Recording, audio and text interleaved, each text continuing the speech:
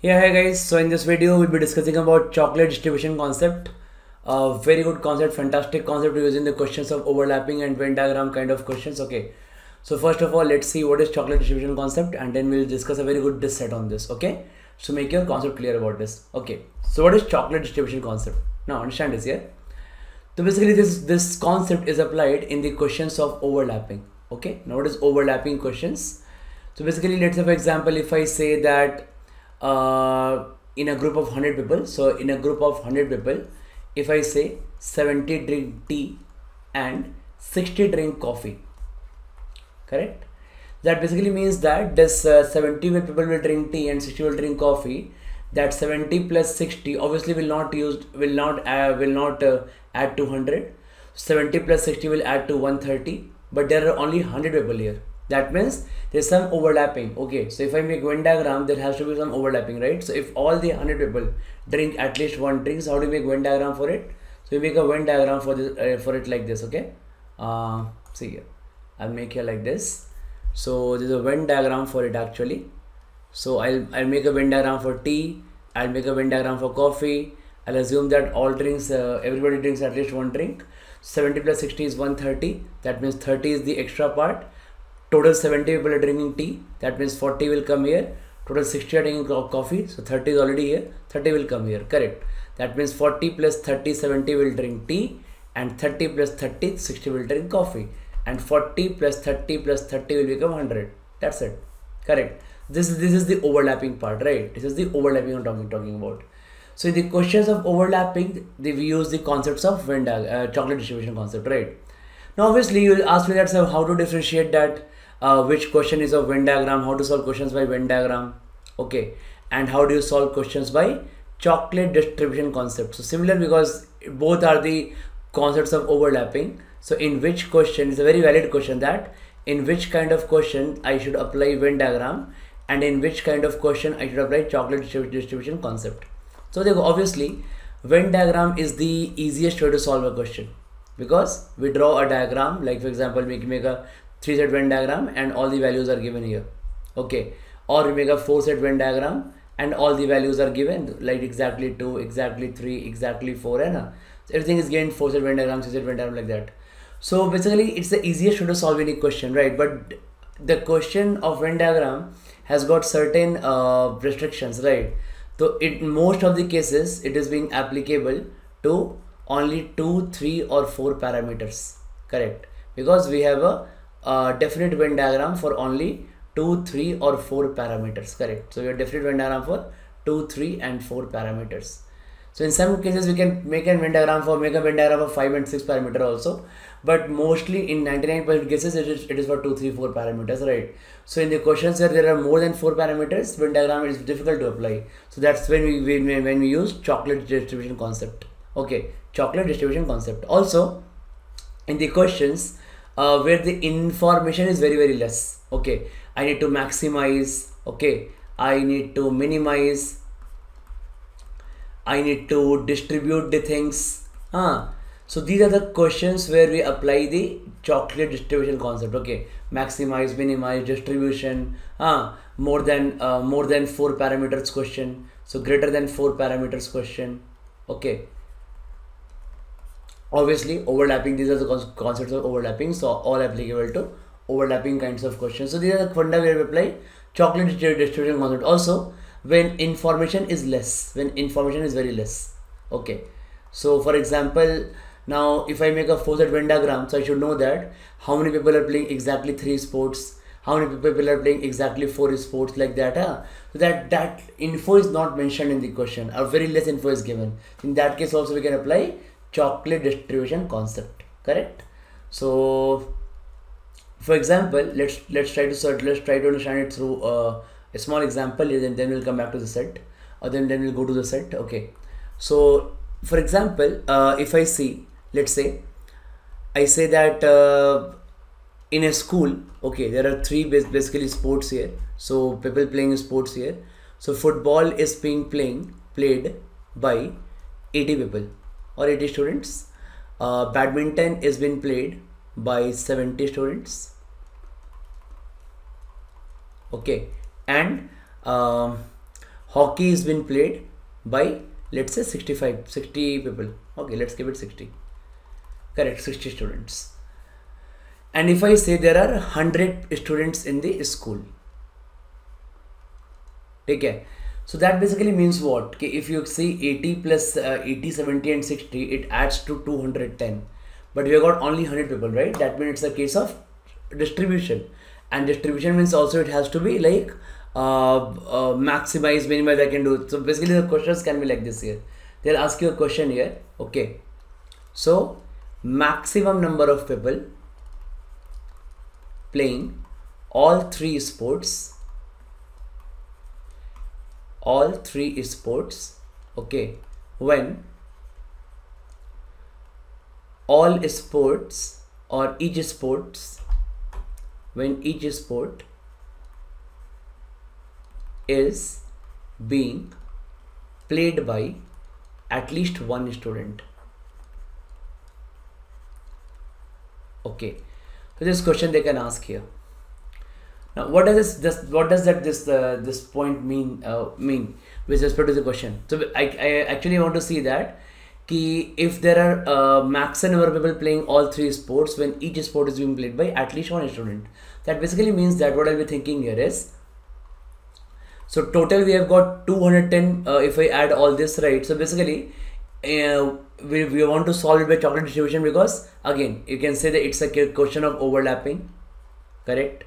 It's a question of obviously, so overlapping plus info is very less, so you don't know how many people are playing exactly 2, exactly 3 games like that, right? So difficult to apply Venn diagram. So in fact we can apply in this case also. I can apply Venn diagram, but let's learn the chocolate distribution concept, so which will be applicable in the next set, which cannot be solved by Venn diagram. Okay, so now understand this here. So what we'll do here is, so now what in every question, not only for this question, in generalize, so total number of chocolates, so what is actually, so in question what you take, total number of chocolates, I need to find two things here. Okay, so in chocolate distribution concept I need to find two things. What is my total number of chocolates?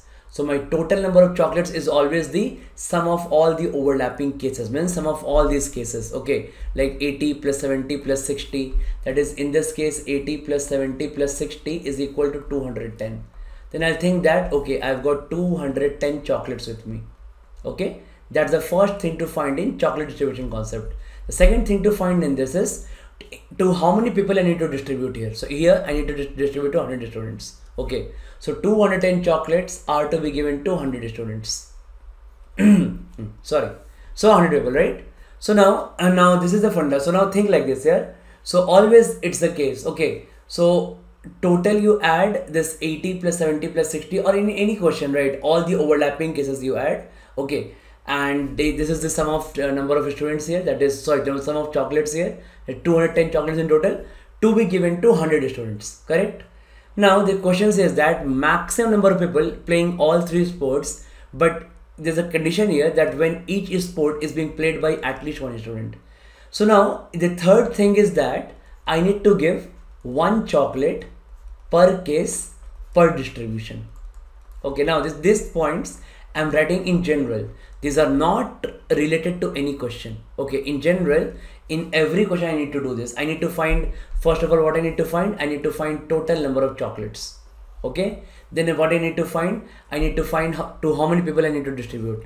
Then how do you distribute that? We distribute one chocolate per case per distribution. That means to here I'll distribute one chocolate, one case. That means there are three cases here. People playing football, badminton and hockey. So one chocolate per football, I'll distribute in football.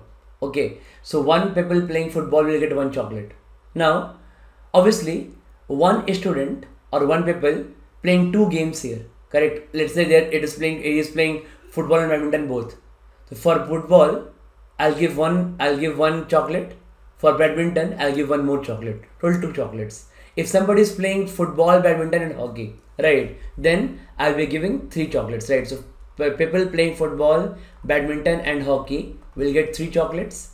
People playing football and badminton or any two sports will get 2 chocolate. Okay, and similarly people playing any one sport will get 1 chocolate. That's the distribution. That is in every question, right?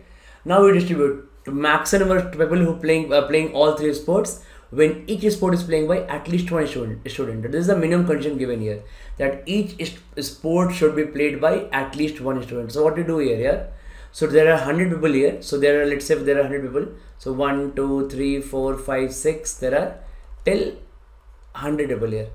So to everybody, what I'll do? Sorry, I'll be giving one chocolate each. So one chocolate each I'll be giving to everyone now, because the question says that each sport is being played by at least one student. I'll give one chocolate to everybody, right? Okay.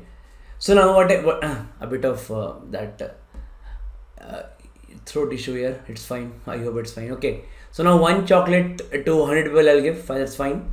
So that means out of 210 chocolates, my 100 chocolates are finished. Okay. So I am left with 110 chocolates now. Correct? Now I need to maximize the number of people to whom I am giving 3 chocolates. Correct? I am giving 3 sports, playing 3 sports means giving 3 chocolates. So what I'll do now? So all my 110 chocolates, I'll try to distribute quickly between these guys. Okay. That means, and also one people can get maximum 3 chocolate, because there are only 3 games here. So to one I can give maximum 3. So I want to give maximum number of people playing 3 chocolates. Okay. So I give one to everyone now. So what I'll do? I'll give 2 to everyone.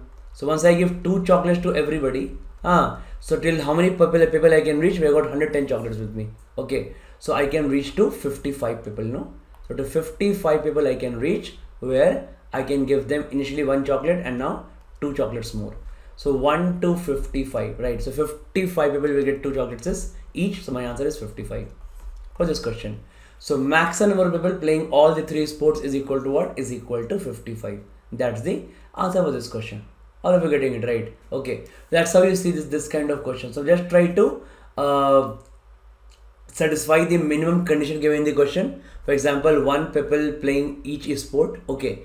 So I'll give you I'll give like this. So 1 chocolate to everyone. So after 210 chocolates, 100 chocolates are finished. So now 110 chocolates are left. And now to maximum people, I need to give 3 chocolates each. So what I'll do? I'll give 3 to everyone, right? So 55 is there. Also, I need to see that. I need to once cross check that. Okay. I need to once cross check that. Is this number not violating the condition of the question here? For example, if my answer was 50, if my answer was 65 instead of 55. For example, okay. So while maximizing and minimizing, sometimes we tend to overdo, right? So if suppose my answer was 65 for this question, okay, but 65 is not the correct answer, right? Because I see that hockey is being played by only 60 people.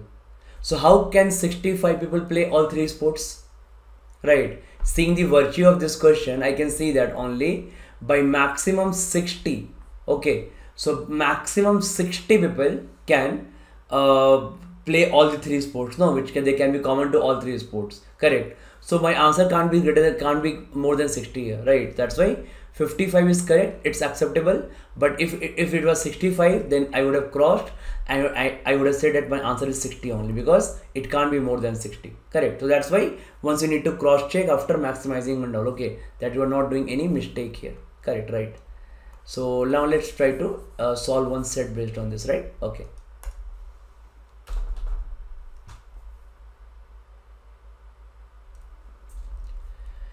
Now look at this set here. Basically it's a master set. I have prepared some 7 questions here. Okay. So once you solve all the 7 questions one by one, you'll get a lot of idea about how to tackle this kind of questions. Okay. So this set is basically just try to relate it with normal life. So basically it says that the following table gives the number of students who secured more than 90% marks in each of the 5 subjects: English, Physics, Chemistry, Mathematics, Biology. From class 6 to class 10. So this used to happen in our classes, right? If you remember our school days, so in class 6, suppose it gives that this table gives that in class 6 there are 30 people. So if I make list of all the people who get more than 90%, so I'll see that okay, 12 names are above in English are there, 16 names are in Physics there, 15 in Chemistry, in 22 in Maths, and 18 in Biology. So obviously if I add all this here, if I add all this, 12, 16, 28, 43, 65 and 83. So I get this 83. I get this 83 here. Correct. That means obviously people are only 30, right? So So there must be overlapping. No, that means multiple in one guy is getting multiple 90% in um, in these subjects, right? So more than 90% in more than one subject. Okay. So obviously this is a set actually. So we got this set, very normal. It used to happen in our school. It used to happen in our school days also, these things, right? So now I can go with the question. Okay, what is the first question? It says that